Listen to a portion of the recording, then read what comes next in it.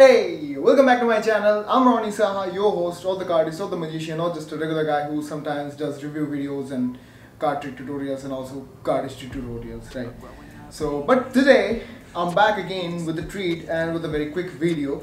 As you see, this video is very short because this video I'm not going to teach any trick to you or any fun trick, and as you see, my cap is back because I'm bald.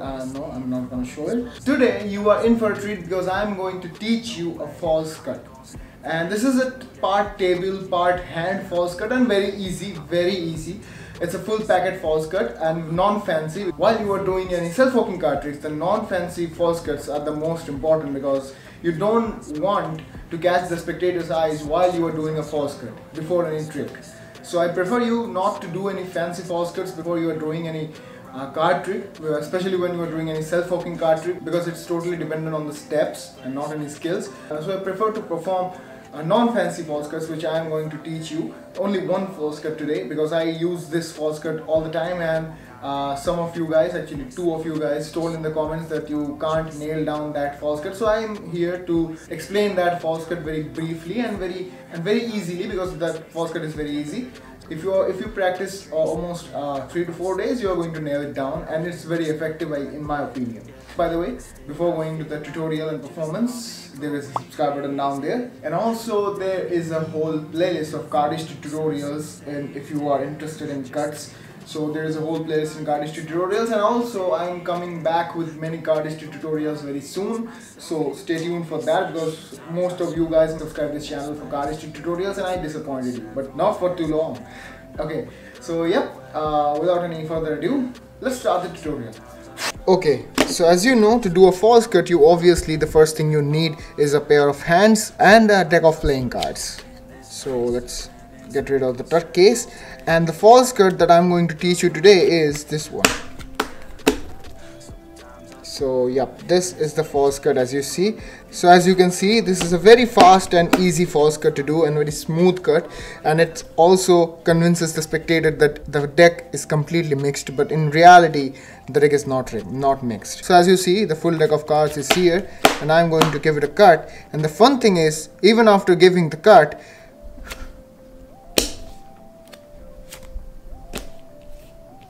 I can still take out the 4 aces.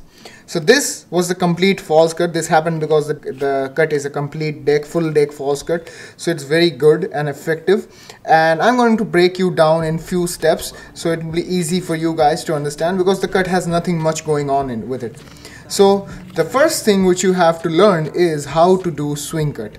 So if you are involved with cards or cardistry, you probably know how to do a swing cut, but if for the lay people who are watching this for the first time, there is a tutorial up there, up here somewhere. I posted it a while back, almost 3 years back, so you can learn the swing cut from there. In brief, the swing cut is just breaking the packet with the index finger like this, and shifting this packet in the left side and gripping it with the meaty part between the thumb and the index finger of the left hand. So like this. After you have swing cut the first packet, you are going to grip this packet in this mechanics grip, the simple standard mechanics grip, and after that swiftly you break another packet and swing cut it to this packet again, and now you hold the whole packet with a break with your fingers.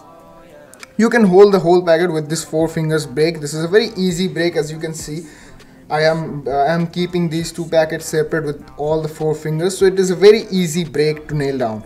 And after that you have 1 packet left only. This is a 3 packet false cut, so it will be very easy to put that packet up here and hold the break between these 2 packets with the middle finger.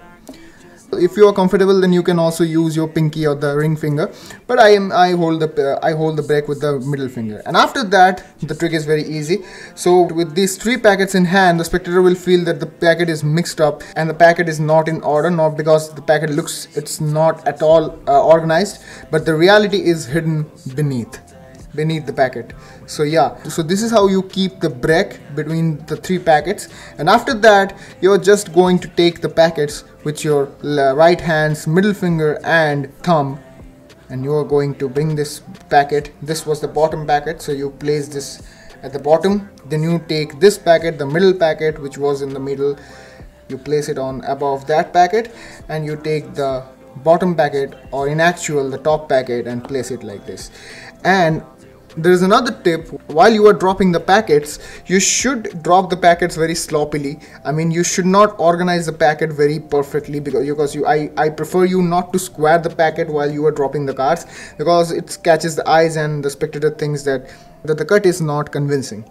So I prefer you to drop the packet sloppily so that it feels that the packet is unorganized. And after that you have done that, the packet is still completely like the same as it was before. So yep, so this was the trick, guys. This was the false cut, and this was very easy and very convincing, as you see. And this was very easy and very convincing, as you saw. While you were doing self-forking card tricks, this false cuts, the non-fancy false cuts, are very important. So I prefer you to learn this false cut and do this in every self-forking card trick you practice. So yep. And also you can variate this 3-packet false cut into 4-packet false cut like this.